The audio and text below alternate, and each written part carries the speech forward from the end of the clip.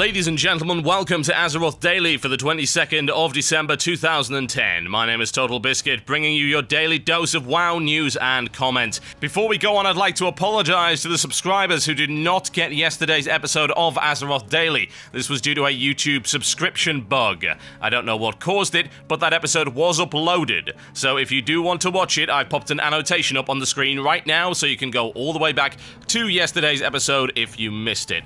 Apologies for that, and I would recommend that people keep an eye on my front page. That's on the channel, youtube.com/TotalHalibut, as well as my Facebook, my Twitter, both of which are accessible from the menu at the top of the channel page, or indeed my website, cynicalbrit.com, for updates if, for some reason, Azeroth Daily does not appear in your subscription box. And with that out of the way, what's in the news today? So, the PvP bug that I was telling you about, the exploit, a couple of days ago, has now been fixed, and Blizzard are taking active steps to hopefully repair the damage that was done by this particular exploit. So the following things are going to be happening, folks. All existing items requiring 200 rating will have their minimum level requirement temporarily increased to level 86 to make those items unusable. Now they're going to be changing that back on January the 25th. Basically, they think that no one should have this right now. This rating is far too high, so they are making those items completely unusable until almost the end of next month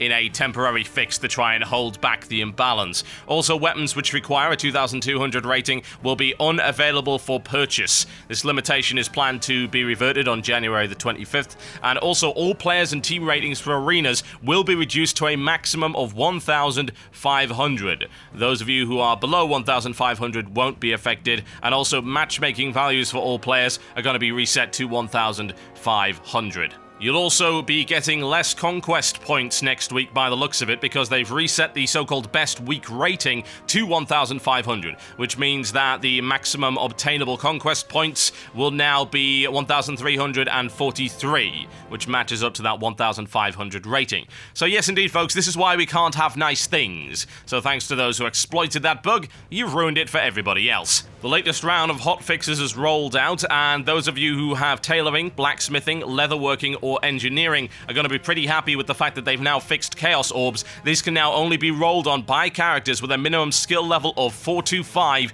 in those professions. Now, you might wonder why exactly this is the case. Well, Chaos Orbs are different to the orbs that you got in Wrath of the Lich King. These ones are bind on pickup and are required for certain crafting recipes. So there is no reason for anyone that doesn't have that profession to actually be able to roll on these things. This is a good change and something that has actually been a long time coming, so I'm glad that they've managed to sort that one out. Also, if you're a Draenei hunter, you're going to be pretty happy, because the Draenei buff, the one that gives you 1% hit, can now also apply to your pets. So there you go. If they were missing, then that will give you a little bit of a boost in DPS. Here's one for the Europeans. The Blizzard Europe site has released the community news update, which includes a variety of highlights from various foreign language websites, including Battlecraft, the Italian site, the Serbian site WoW Serbia, as well as the Czech and Slovakian site wowfan.cz, which actually has an article regarding Paragon and the Conclave of the Wind, which I'd recommend you have a look at. Also, Swedish site levelcap.se has an article about effective value of stamina as a tank.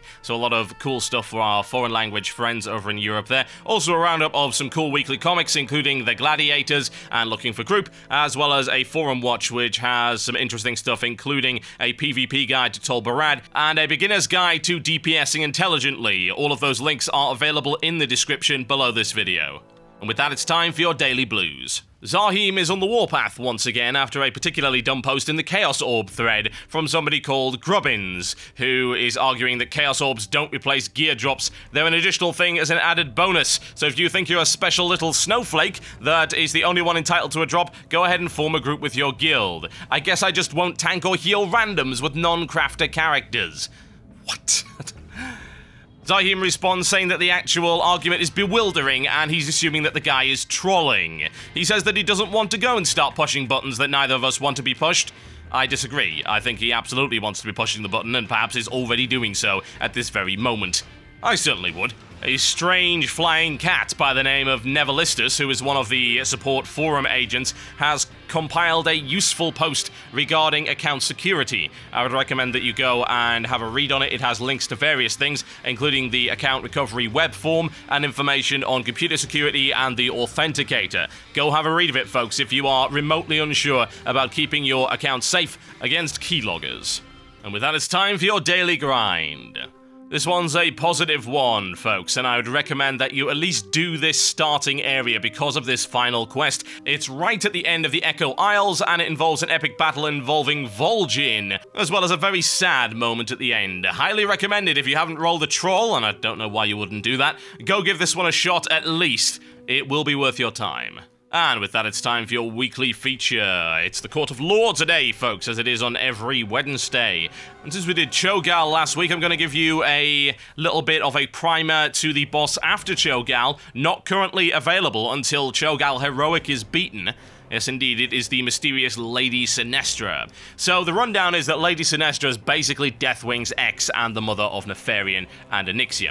She's also known as Syntharia, if you've heard that name knocking around.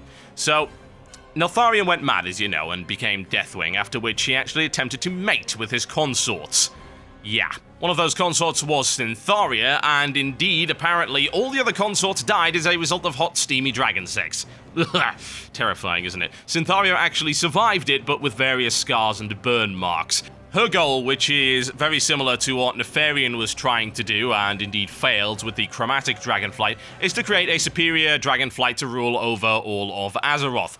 To kick off this little campaign, she decided about 500 years before the opening of the Dark Portal to try and destroy the Kirin Tor. Now, how she did this was using a curse that prevented them from using magic. Unfortunately for her, unfortunately for everybody else, Alexstrasza's consort Cariolstraz was able to foil this particular plot, and after the fact, Syntharia was presumed dead. This wasn't the case, however. Syntharia went into hiding and assumed the guise of Lady Sinestra and continued the work of creating a superior dragonflight. Now, this was happening in-game during the Burning Crusade era after the original incarnations of Nefarian and Onyxia were killed. By us. Repeatedly. For loot. So you might have seen her knocking around in the Shadowmoon Valley. She looked quite similar to Onyxia back then. Or, in fact, in her Blood Elf guise, which was a Blood Elf in Tier 6 Hunter armor. That's the Gronstalker. So, while she's in Shadowmoon Valley, she ends up pressuring the Dragonmoor clan, who, at that point, were evil, unfortunate people, and now are part of the Horde back in the Twilight Highlands, as you can see. And she demanded that they provide her with Netherwing eggs to assist in the creation of the Twilight Dragonflight. She was also seeking the Shards of the Demon Soul, as well as an artifact called Balagos Bane, which was an ancient cube designed to harness and store magical energy, that instead ended up killing its creator, Balagos, hence the name. So using these artifacts, she was able to create a powerful Twilight Dragon named Dargonax. Unfortunately for her, she wasn't able to fully control the creature, and when his powers became unstable, they destroyed him, and as far as everyone else knew, Sinestra as well. However, as with so many antagonists, Sinestra did not die, and is now the final unlockable heroic boss in the Bastion of Twilight. Considering the leaked models we've seen so far, it's believed that she's in a half-summoned form, similar to Kil'jaeden was in Sunwell Plateau. And with that, it's time for the mailbox. Nathan writes in with this one and says, I have a problem. A couple of days ago, I was doing a random heroic on my hunter. The trinket Tyr's Grace dropped off Siamat. Well, in the group there was a rogue as well. He and I needed on the trinket. Nothing wrong about that, you might think, but there is something wrong with the warrior tank, who was the friend of the rogue, also rolling on it, and what ended up happening was the warrior tank won it and then gave it straight to the rogue. I wouldn't really care, considering the trinket Fluid Death can be got for 1,650 Valor points, but my cap now is 1,250, so I can't get it. I've also had a complaint sent to Blizzard, and they said they would look into it. Well, I got a response back today, and Blizzard said because the loot setting was set to need before greed, they couldn't give him the trinket and take it away from the rogue. Do you think I should just say to heck with it and go on with my hunter and get something else, or should I try to find a way to get Blizzard to give me the trinket I won?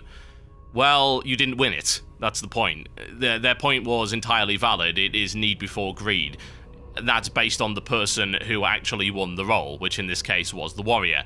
And while I'm aware that it's not an ideal trinket for a warrior, it could certainly be used by a DPS warrior. It's not like a warrior rolling on cloth, for instance. It's not a useless trinket for a DPS warrior, even though the guy was spec tank at the time. Now, again, I absolutely agree with the concept, even in pugs, of rolling main spec before off spec. And yes, it's obvious what happened here. The guy rolled on it to make sure that his friend had a higher chance of winning it, then gave it straight over. However, what are you suggesting be done here exactly? You can't have Blizzard arbitrating these kind of things. If you're using a need before greed system, then it comes down to a simple roll that you either win or lose. It's not like the warrior ninja'd it. He could have used it, he rolled on it, he won it, and then chose to give it to his rogue friend, which, yes, is a little bit underhanded. There's no question about that. But there's nothing you can do within the confines of the system, aside from don't group with randoms. These kind of things are going to happen in pugs all the time. And they do. In fact, it's becoming increasingly problematic for some people who are just joining pugs to join a pug that has a number of friends or guildies in it, and then, as a result of that, they end up being ganged up on, kicked out by the guildies, or whatever. What's the solution to that? Do we prevent people from queuing entirely if they don't have a full group? Instead, have them just queue solo and hope for the best? Because that doesn't seem like a particularly good idea in a social environment. It's also a pain in the ass for guilds who might simply not have an extra person on at the time. There isn't anything you can do. The warrior didn't ninja it. And indeed, ninjaing is such a vague term these days that it doesn't really apply too much anymore within pugs. But yeah, it's bad and it sucks, but there isn't anything you can do about it. No, talking to Blizzard further will not help your cause. It was rolled on legitimately, it was won legitimately. What the warrior did afterwards is none of Blizzard's concern. So I'm afraid you're just gonna have to chalk it up to experience, try not to run with randoms as much as possible, and hopefully it will drop again for you. Daniel writes in to ask, "Dear Mr. TotalBiscuit, first off, sorry because my English isn't perfect. Well, most people's isn't. And they tend to come from countries where it's the native language, so don't worry about it. I'm a fairly new player, and just recently I got to level 85, but I still consider myself a bit of a noob. So I'm confused about PvP gear and PvE gear. This is why. The other day I'm in a battleground, and one of the players starts flaming someone because this person is using PvE gear in a battleground. So this got me thinking, what is the difference between these two kinds of gear? I used to think the only difference was the way that you got them. And now I'm worried I may screw up using PvP gear running heroics or PvE playing battlegrounds." Right, it all comes down to something called item budget and the distribution of stats. So every item is balanced around something called an item budget. It makes sure that no one item is absurdly more powerful than the others, or at least that's the plan. Sometimes it doesn't work out, but hey, you know how it goes. So the best way to explain this is by comparing two fairly similar items. So we're going to have a look at these two that I've popped up on the screen right here. The Bloodthirsty Gladiator Silk Cowl, which is a mage headpiece, PvP gear. And this one, which is the Crown of Enfeebled Bodies. Now, this one is a heroic piece of PvE gear that is very suitable for a mage. You might notice that the item level is different. That's simply because PvP gear and PvE gear tend to have slightly dissimilar item levels. I wouldn't worry too much about that. So, the best way to look at this is to have a look at the stats. So you see on the Bloodthirsty Gladiator's Silk Cowl, you've got a lot of stamina, and you've also got a socket bonus with resilience in it. So that's pretty vital, and you've also got a huge amount of the resilience stat on this. The only other stat that you've got on that is intellect and mastery rating.